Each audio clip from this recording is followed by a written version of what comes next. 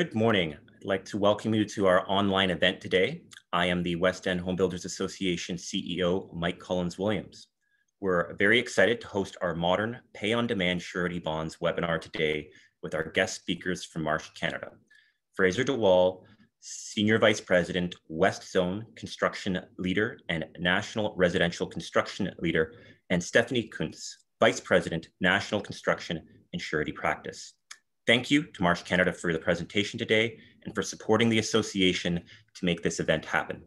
I'm going to turn it over to WeHBA First Vice President Terry Johns to introduce our WeHBA partners. Thank you, Mike.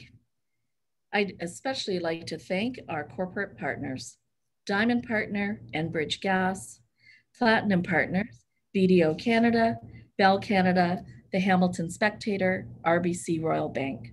Gold Partners, Customer Insight, Cogeco Connection, MTE Consultants, Web ROI. Silver Partners, Reliance Home Comfort, Rogers Communications Canada, and our Bronze Partners, Coast Wholesale Appliances, Core Slab Structures, DJB Chartered Professional Accountants, Federated Insurance, First Ontario Credit Union, Lowry Insurance Group, McHugh Whitmore LLP, Meridian Credit Union, Molinaro Group, and T. Johns Consulting. Back to you, Mike. Our first speaker today is Ontario's true champion of modern pay-on-demand surety bonds, Ontario Home Builders Association President Bob Schickendance. Getting surety bonds on the provincial and municipal agendas has been a priority of Bob's presidency at OHBA, and he has done a ton of work on this file. I'm going to repeat that, a ton of work. Bob has literally met with probably more than half of Ontario's cabinet, including the current and previous finance minister, as well as the current and previous president of the Treasury Board about surety bonds. Under Bob's leadership, OHBA has also invested resources into research and advocacy that the West End Home Builders Association was able to harness and utilize in our own advocacy work with the City of Hamilton. Welcome, Bob. Thank you, Mike, and good morning. I hope everyone's well, and despite being very busy, you've had some time or will have some time to spend with family and friends this summer. First off, I want to thank the West End Home Builders Association and your CEO, Mike Collins-Williams, and the West End team for extending the invitation to participate this morning's session to discuss the importance and potential benefits to our members and our industry on the use of pay-on-demand bonds as security for site plan agreements and subdivision agreements. To start off, I thought to illustrate, I'd give my perspective as a builder developer, and I'm sure many of my thoughts will resonate well with you. So a bit of history now. Typically in the 60s and 70s, bonds were the common form of security. But unfortunately now, most exclusively, municipalities only accept letters of credit or cash. And the question is why? Well, first, LCs became a common financial instrument. They're on-demand, liquid, easy to use, not necessarily for municipal purposes, but more importantly for international trade and commerce. So they became a widely used financial instrument. Secondly, bonds at the time were akin to a typical construction performance bond that requires proof of default before payment is made. And this made them cumbersome. I want to be very clear though, and our presenters will provide the detail. The pay-on-demand bond that we're discussing today is completely, and I repeat, completely different from the standard performance bond. So the old performance bond, just put that out of your mind and listen and learn this morning. So as a builder developer, what is the concern with posting an LC as the current practice? And I think to our municipal partners attending this morning, you should listen to this and be aware of these concerns because they might not be on your radar screen. So the first point is the bank's requirements in terms of the amount of credit we have. So let me explain. For instance, if I have a subdivision and the cost of putting the services in for that subdivision is $5 million, well, I need to go to my bank, not only ask for $5 million of credit to pay my contractors install the services, but I also need $5 million worth of credit capacity for for the letter of credit I have to post to the city or town. So in essence, for a $5 million project, I'm doubling up on my credit. I need $10 million worth of credit. Second problem, so I need credit worthiness either on that project or my company needs that credit worthiness to have $10 million worth of credit so I can move forward. If I don't, the bank may require a portion or all of that to be posted via cash that I may not have. And the situation becomes worse, and we all know this. So typically we get our letters of credit, we get our money, we put in the services, we build the homes, the people move in, we discharge the lots to our final purchasers. Well, in discharging those lots, the bank no longer has any security against the land or the project. And we still have letters of credit, typically in the order of 10, 15, 20% with the municipality for the warranty and maintenance and guarantee periods, which stretch from 2, 3, sometimes 4, even 5 years before final assumption takes place.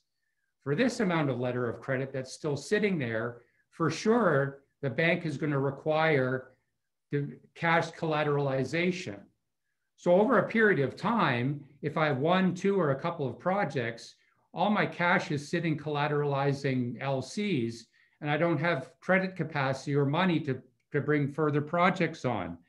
So it doesn't take long for big companies, small companies, and anything in between to find ourselves in a position where we're unable to build more projects because we run out of credit or cash. And you add this up across our industry, you find that there's a lack of money available then to provide for infrastructure and housing supply. This is a problem.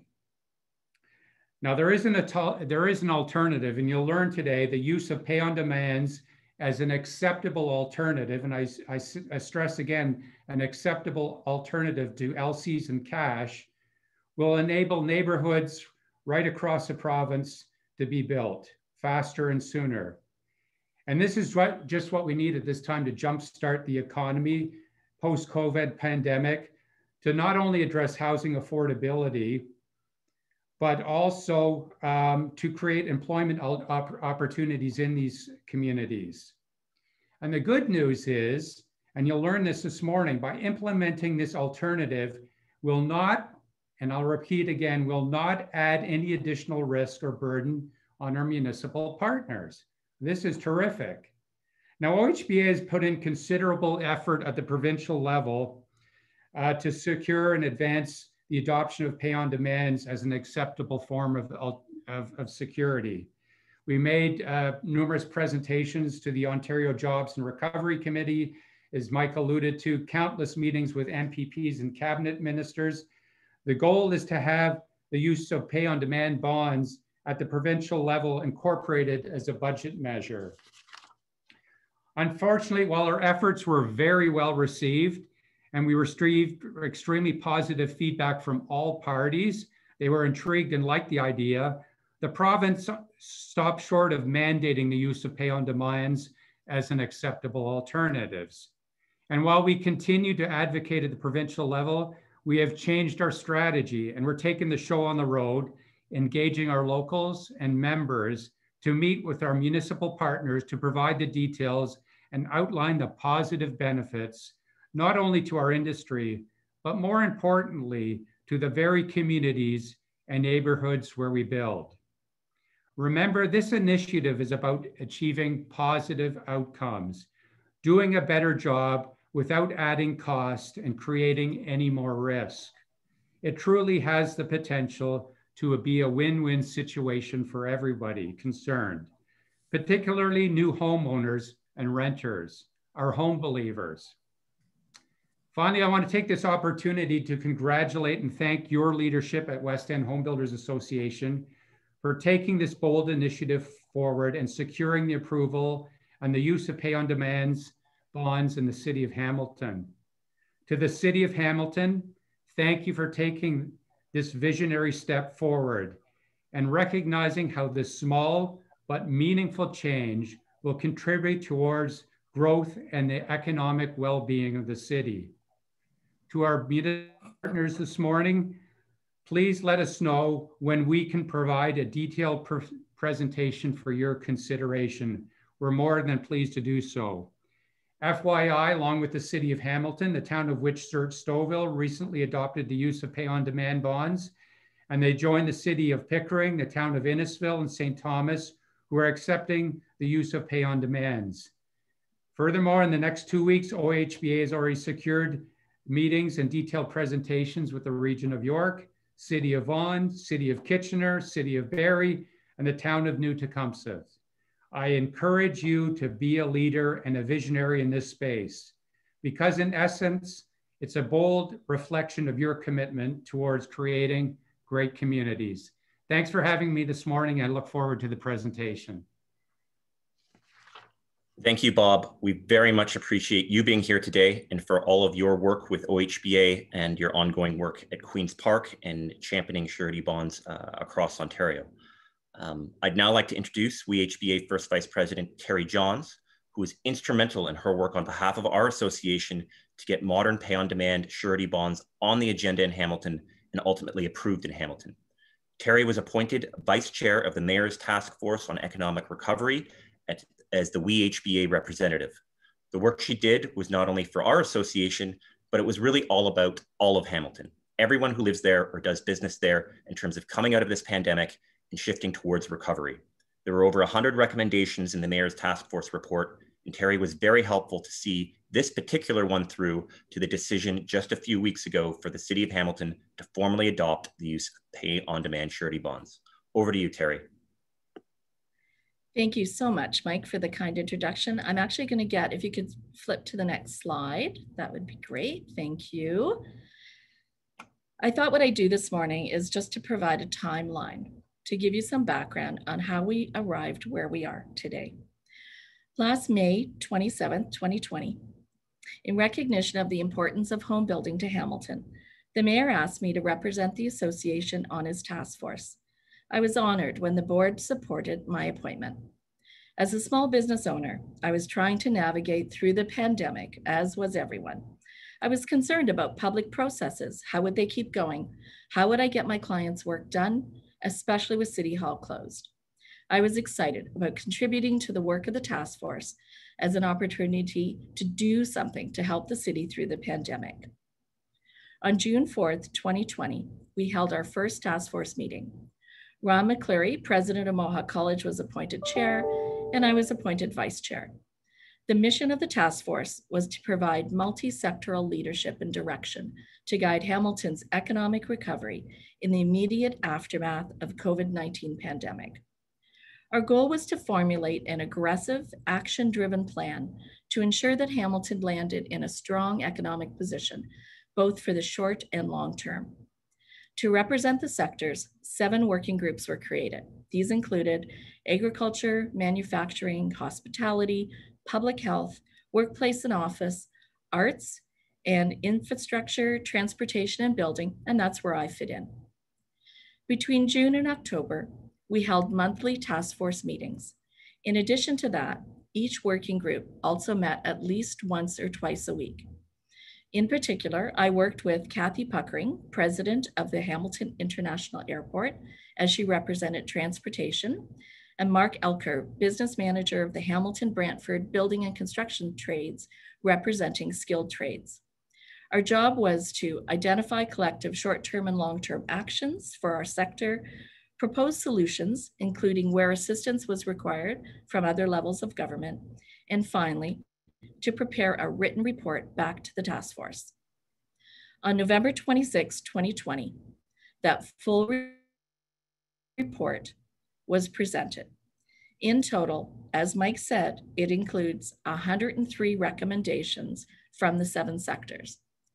From our sector, I ensured that surety bonds were included, as well as others supporting the continued strong residential growth of our city. I promise I won't go through all 103 recommendations, but I will put a link in the chat. It'll take you to the report, and you'll see there it provides green check marks as we work our way through implementation of the recommendations. I'm happy to report that our working group has a couple of green marks. December 9th, 2020.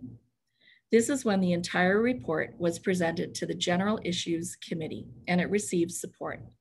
At the same time, motions were taken forward supporting recommendations that a report be done by staff to review the potential use of surety bonds. A week later, on December 16th, Council supported not only the report, but the motion to consider the use of surety bonds. Between January and March, we continued to have our task force meetings. Our last one was on April 16th, 2021.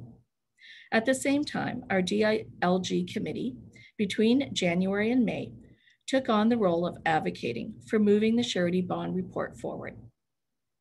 On June 3rd, 2021, the staff report went to the Audit, Finance, and Administration Committee. A number of delegations spoke in favor, including ourselves. We were pleased that the recommendation to allow surety bonds was unanimously approved. On June 9th, 2021, Council supported this, and here we are today with the use of surety bonds in the City of Hamilton. One short year from the first meeting of the task force on June 4th, we successfully implemented an action with significant economic benefits that Bob went through for us. Surety bonds not only benefit builders and developers, but also hundreds of other businesses who work to support Hamilton's city building objectives, including my own small business. I'd like to take a moment to thank Hamilton City Council, as well as staff for their help on the report. Also our members, Stephanie and Fraser from Marsh, and all the others who were at the table guiding this important initiative along. Back to you, Mike.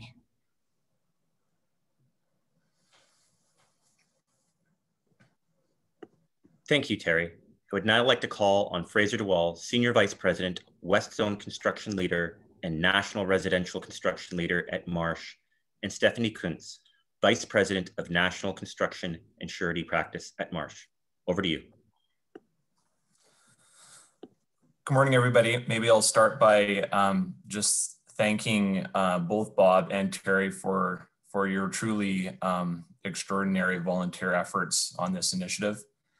My name is Fraser DeWall. I'm with Marsh Canada. Thank you, Mike, for the introduction, and we HBA for hosting today's event. Marsh is a global leader in insurance broking and risk management. Our team works with clients to anticipate, quantify, and more fully understand the range of risks that they face. In today's increasingly uncertain global business environment, Marsh helps clients thrive and unlock new opportunities for growth. And that brings me to today's topic, modern pay-on-demand surety bonds for development. Our team at Marsh has been at the cutting edge of developing this positive product solution for the last few years. A development bond, and maybe you can flip to the next screen there. Thank you. A development bond provides financial assurance to a municipality that a developer will successfully complete all obligations under a development agreement, providing, as Bob mentioned, the same quality of financial protection as a letter of credit or LC. The bond offers developers an alternative form of security to an LC. You can flip to the next slide.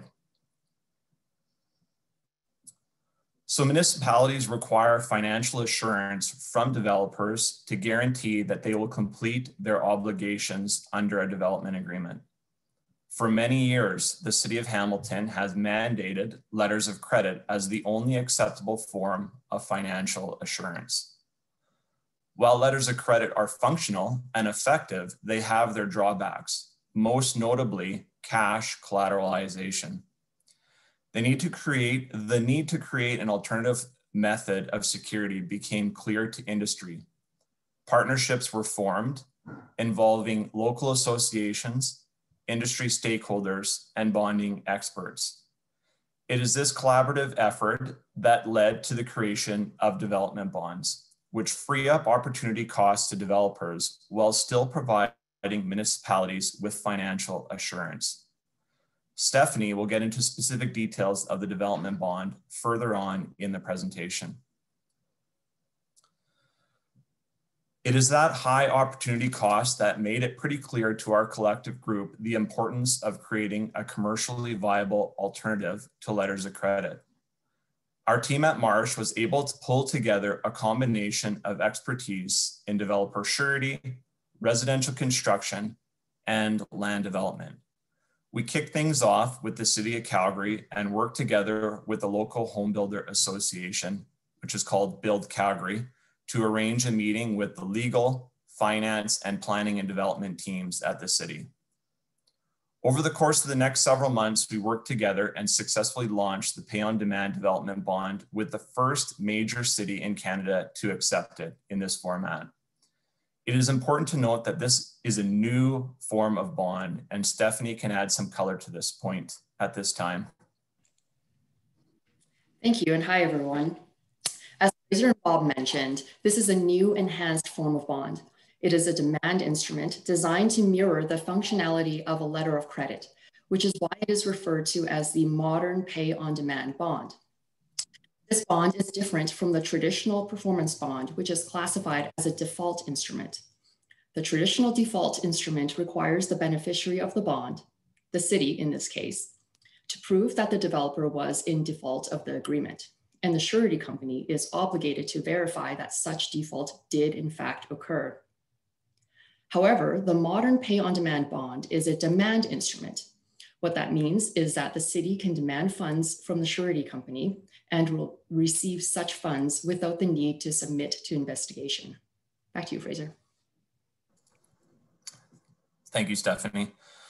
So people have asked us this question: how did you accomplish this after we've been working on it for the last 20 years? And the key was that we asked the city, what do you need in order to make this work? Instead of going in and telling them what they must do. We aligned the solution to meet their needs, worked with the local association, city staffers, and local developers. The result was a solution that worked. And since that first major city transition in 2019, we have experienced tremendous success in multiple different cities across Canada, including some on the screen now, but Kelowna, Edmonton has transitioned, Airdrie, Leduc, Strathcona County, St. Albert, Cochrane, Red Deer, Alberta, and now Hamilton. Similar to Alberta, where once one major city transitioned to bonds, we expect many other Ontario-based municipalities to transition over, and we are currently working with a number of them, as Bob mentioned earlier.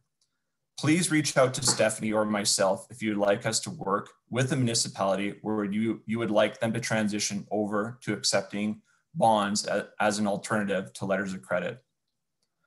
Marsh has developed a team that has the best expertise for development bonds in Canada.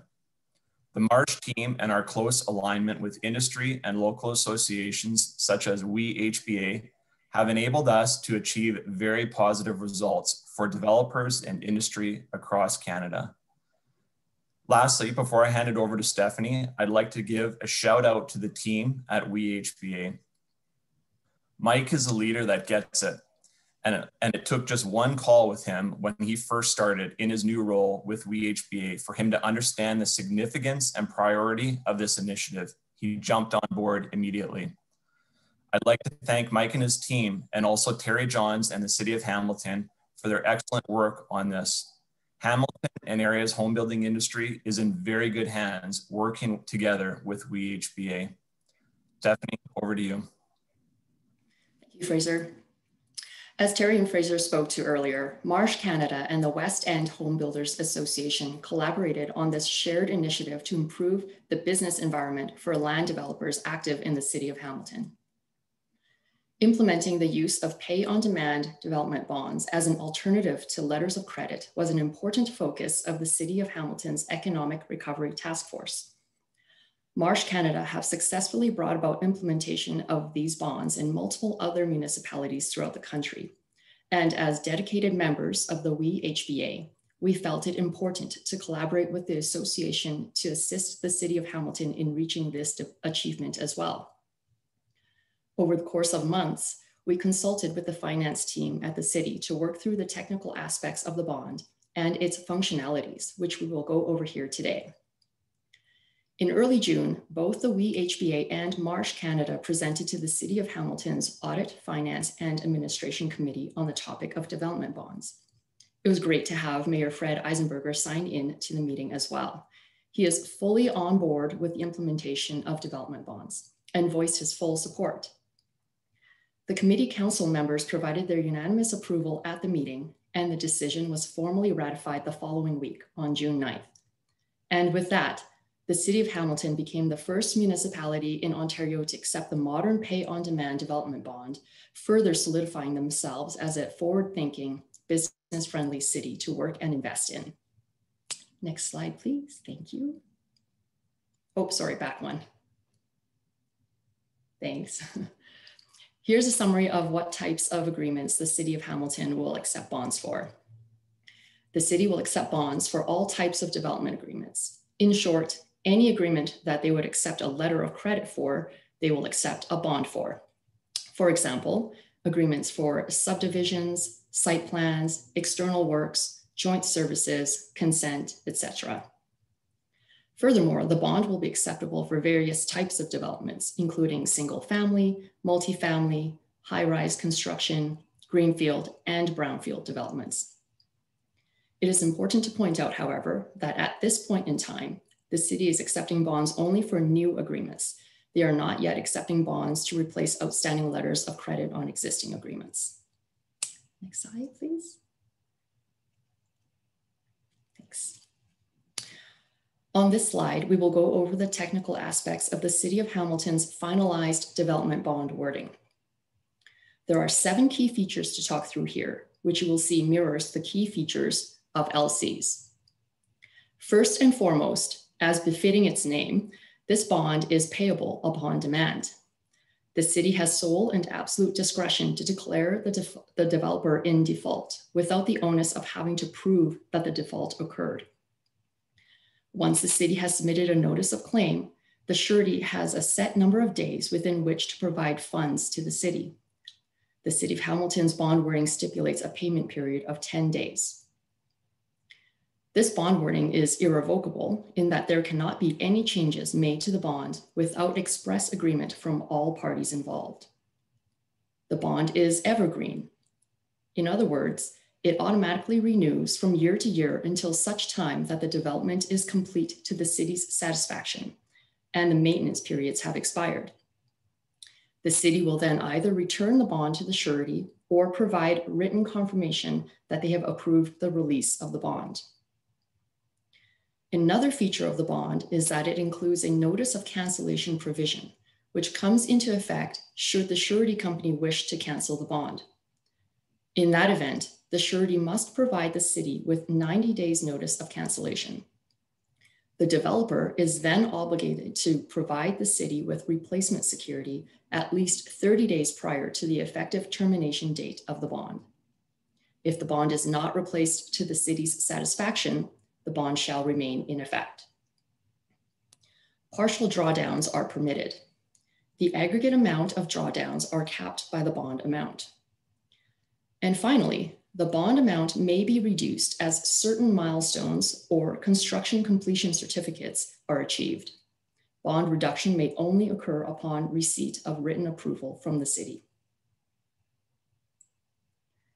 Next slide, please. So this slide essentially repeats the information from the previous slide, but I like including it as it is a good visual representation of the key features of the bond and the fact that they match the key features in an LC. As touched on by Fraser earlier, this modern bond form was created in consultation originally with the City of Calgary. We sat down with their finance, legal, and planning and development teams and asked them, what features do you need in a bond? Through those discussions, it became clear that we needed to craft a bond that would mirror an LC, which is exactly what we did. This chart does a good job of illustrating that this bond does indeed satisfy that requirement. Next slide, please.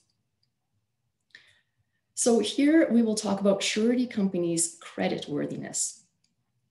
Sureties are regulated by the Office of the Superintendent of Financial Institutions, or OSFI, which is the same governing body that oversees banks. In order to become licensed to operate, the surety must undergo rigorous review by OSFI. The review process consists of many different categories, perhaps most importantly, adequate capitalization. Surety companies are required to adhere to minimum capitalization requirements to ensure they are financially equipped to pay out claims. OSFI oversight is ongoing and continuous to ensure the surety continues to satisfy these requirements throughout its operations. Although all sureties must maintain OSFI standards, not all sureties are the same. So external credit rating agencies are a useful tool to ensure you are working with an excellent surety company. Those with a minimum AM Best rating of A-, S&P rating of A-, or Moody's rating of A3 would qualify as excellent. Okay, so here, let's talk about the advantages to a developer of using bonds over LCs.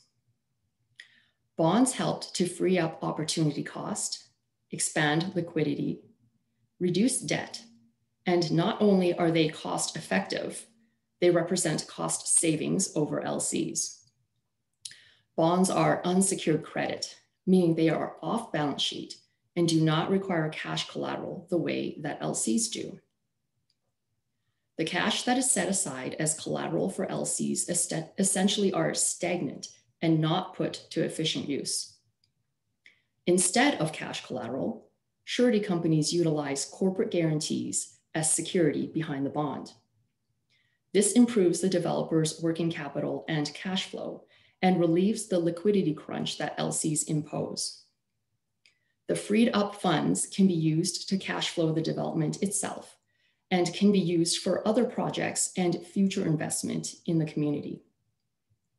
By using a bond instead of an LC, developers can also free up their borrowing capacity and relieve the negative impact that LCs can have against debt covenants. Cost-wise, bond rates are often lower than, if not matching, the LC rate. It is also noteworthy that bonds do not carry commitment fees or standby fees, so they are overall more cost-effective than LCs. These advantages translate to freedom for the developer to diversify their capital sources and reduce the overall cost of capital.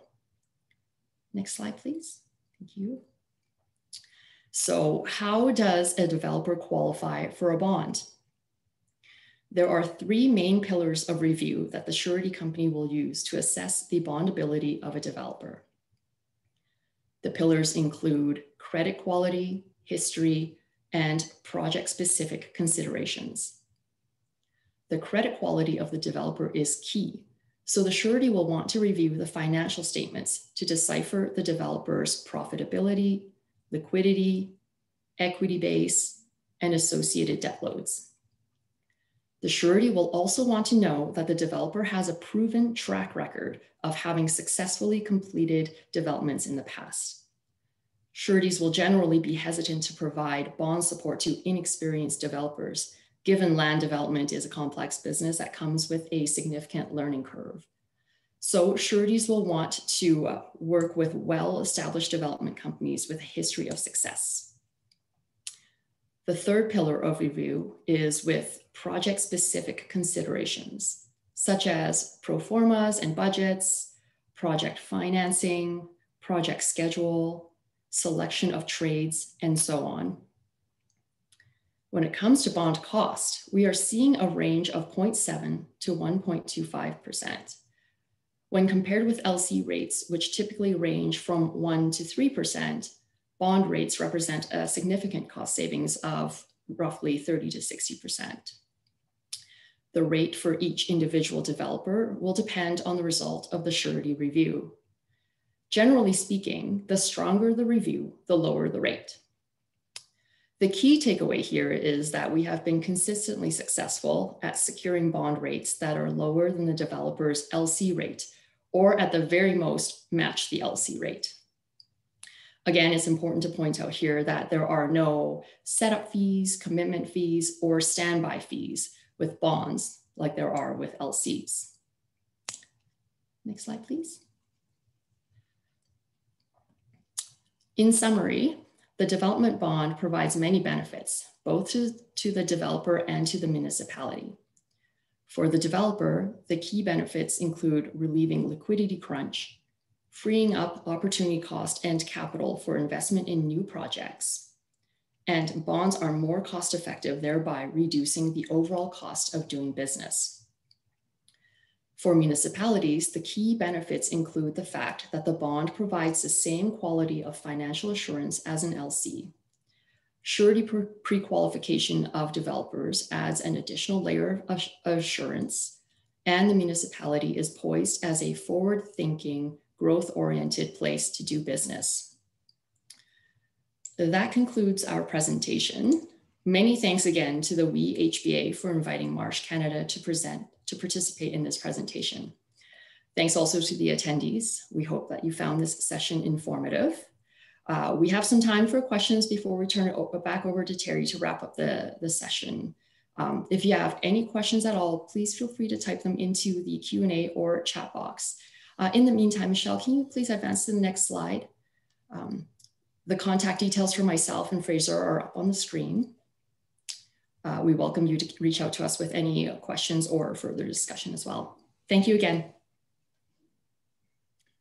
Thank you, Stephanie and Fraser. We really appreciate you being here today to share some of the technical details with our membership at the West End Home Builders Association. And I can see from the attendees list, there are a number of OHBA members from other associations in other municipalities across Ontario that are certainly very interested in surety bonds. And I think there's some municipal staff from a few municipalities as well. So definitely appreciate everybody who joined today for the discussion. If there are any questions, please type them in the chat function or the Q&A box at the bottom. But as people are sort of thinking of questions, I'll take, I guess, the moderator's prerogative and ask the first question. Hamilton has just adopted surety bonds. So I'm wondering if Stephanie, you or Fraser can share some of the Alberta experiences from municipalities like Calgary as to how the first year went. Were there growing pains? What was the take-up like? And were there any public policy adjustments made through that implementation period during the first year or two as everybody was sort of navigating and figuring it out? So maybe Mike, I can start that one off and Stephanie can jump in. One of the learnings that we had with the city of Calgary was when they originally launched it, similar to the city of Hamilton, they said that they would accept bonds as an alternative moving forward with future projects. Shortly after launching that, they changed around a little bit and they started accepting the replacement of existing letters of credit, which was a pretty extraordinary win for developers in the city of Calgary. I think the city of Calgary alone was holding approximately $250 million in letters of credit from the local development community. So they put some parameters around that, such as I think they could go back up to 2 years and it had to be a minimum LC amount. And I can't remember what that amount was, maybe $100,000. So anyways, that was one learning that we had from there. And so we look forward to continuing to work with the city of Hamilton on potentially working towards that. The other thing with the city of Calgary was it actually went so well that they extended it to offering surety bonds for other items as well, such as shoring agreements and high-rise developments, which I believe is already included with what Hamilton has launched here. So Steph, if you have anything to add to that. No, I think you did a great job of covering that. Also, let's kind of talk a little bit about the city of Edmonton as well. They started accepting, just for bonds for new agreements only. I think they were a little bit concerned that there would just be a huge influx of developers wanting to replace existing LCs with bonds, and they were a little bit worried about, additional administrative burden, let's say.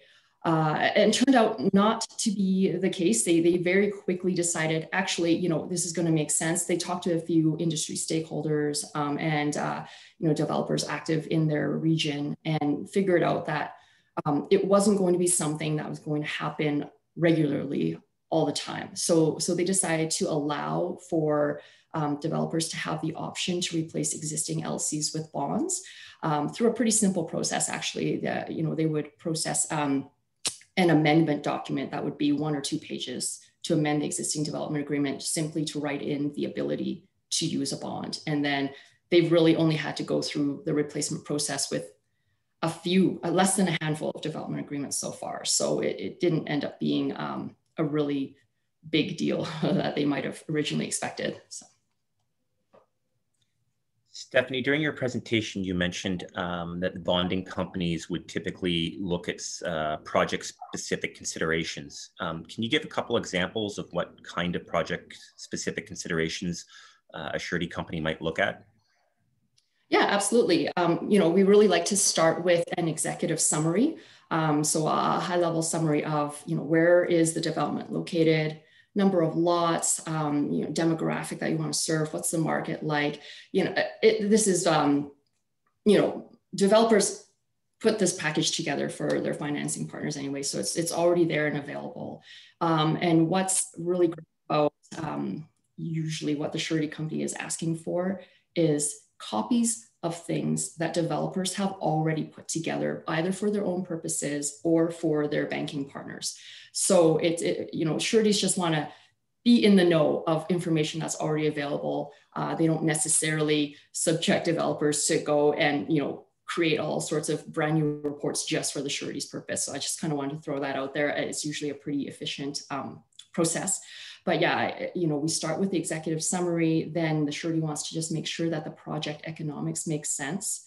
You know, are there pre-sales in place? Who are your home building partners? You know, are you going to develop some of the lots yourselves or sell them all off to home builders? Those kinds of things, in addition to, like I mentioned, the pro formas, budgets, confirmation of project financing. That all comes together to form a really good picture of what the project is going to look like overall. A couple questions are coming in through the box now. Someone has asked, said that they have seen how LOC drawdowns work. So if something goes awry and a municipality wants to draw upon the surety bond, is the money there locked in to undertake the work? Yeah, I'm happy to answer this one. And Fraser, you can feel free to jump in later if you wanted to add to it as well. But the key thing here is the bond is being written by a surety company that is well capitalized and is properly licensed and has the ability to pay out on any claims that come through. So the really good thing about bonds is you're really relying on the credit worthiness of the surety company who has the ability and the financial wherewithal to pay it on any claims. So you're not, you know, so in the event that the something goes wrong or the developer goes through an insolvency scenario or something, you're not really put at risk of the developer not having funds to pay out on the bond. What you're doing is you're relying on the surety to pay out on the bond. So there's some guarantee there in that sense. Another question has come in. Has pay-on-demand bonds been an available option for builders or developers for some time, or is this a recent discovered use? So this really started with the city of Calgary. We started working with them mid-2018, and then in March 2019, the city of Calgary became the first municipality in Canada to accept this modern pay-on-demand bond form. So it has been actively in use for the last 2.5 years or so. And we've been actively issuing these bonds with the city of Calgary. And then of course, all throughout Alberta now, you know, we've got Edmonton, St. Albert, Strathcona County, Leduc, and several others on board that we've been actively issuing bonds for over 2 years. I think there's a couple questions through on the chat, and we're answering them, but only the panelists are seeing. So maybe I'll jump into So Donna from Niagara asks, receiving the presentation. So Donna, absolutely, we can send you a copy of the presentation. And for anybody that's interested in receiving a copy of the presentation, feel free to reach out to Stephanie or myself. Our contact information is there, or of course, we HBA. We will plan to put out a copy of the PowerPoint PDF to all of the attendees that joined us this morning, likely later today or tomorrow. So further to that point, as I mentioned as well, if I can jump in here, that OHBA, as I mentioned in my remarks, has been working coordinating with locals and other municipalities to schedule these meetings. To have Stephanie and Fraser come on board and make a presentation and add our context as well. So if you wish, also contact OHBA office, Alex Piccini or Joe Vaccaro, and we'll coordinate that, as we have a number of these meetings coming up in the coming weeks. And the more we have, the better it is. I mean, this is just a matter of switching from the provincial table to more grassroots approach. And certainly it's a terrific win that Hamilton is accepted the use of bonds. I think that shows a lot of leadership. And the more of these that we can go into municipalities and gain acceptance, I think the job will be easier to do, so we can move forward and gain momentum.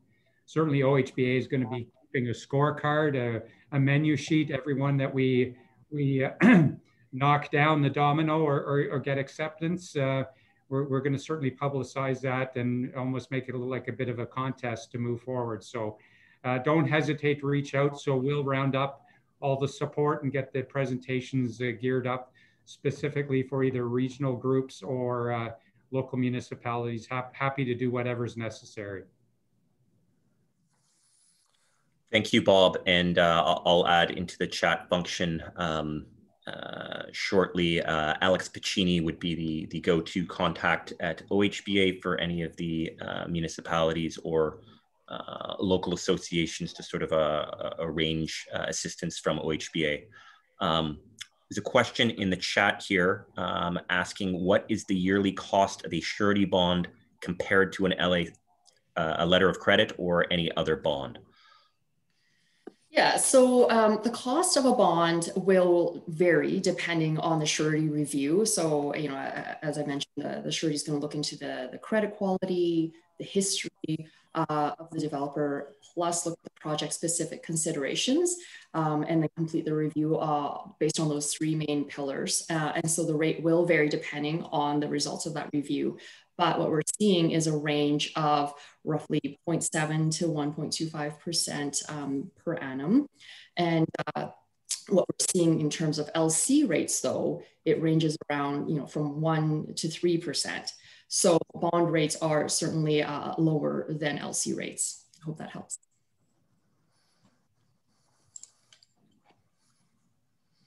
Okay, there was one other question in the Q&A box. I think, Fraser, you tried typing an answer, but maybe just for the benefit of everybody just listening. Do you know, so Marsh is involved with the accepting and writing of the bond wording. I know that there are some other companies out there, but I think for the purposes of this webinar and the good work that Stephanie and Fraser have done, we as an association are certainly recommending that they are members, and they are great folks to contact and walk through and provide assistance. Just looking at the chat here. I can add a little bit to that too, Mike. One of the keys when meeting with, beginning with Calgary and through all municipalities that we met with, is Marsh is agnostic in this. So this is not a Marsh only product solution. This is a solution and product for the industry and benefits the industry. So there's other brokers out there that will be able to work on this as well. And again, so just don't think of this as just a Marsh thing. This is, in the end, we're going to benefit from this. Everybody's going to benefit from this. There's a lot of business out there. So feel free to reach out to who you want. Obviously, we'd love to answer or field your questions on it and help you out with it if that works for you as well. I'm going to thank Fraser and Stephanie for joining us today. I don't see any other questions having come in, so I think this is a good opportunity to wrap up a couple of minutes early. As Fraser said, there may be other companies out there, but I want to, in particular, thank Marsh for their assistance to our association, the West End Home Builders Association, and helping us get this over the finish line at the City of Hamilton. Your work, advice, and experience in other jurisdictions was certainly instrumental in working with the City of Hamilton to provide them with the assurance that this is a product that has worked well in other jurisdictions. So I'm going to turn it over to WEHBA First Vice President Terry Johns once again to wrap things up.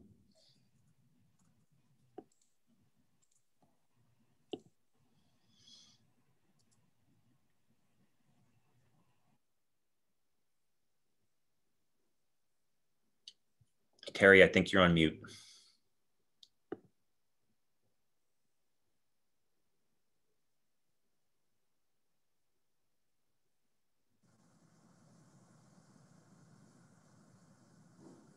Mike, did you just throw it over to me? Yes. My complete computer just went black and froze. Apologies for that. I'm going to do a wrap up and thank Bob Schickendanz very much for his time today. I'm hoping that you didn't cover that part. Sorry if I missed anything. And again, to reiterate the thank you to Stephanie and Fraser. We really appreciate all your time on this. Thank you to everyone for taking their time out of their day today to attend. We hope this was informative.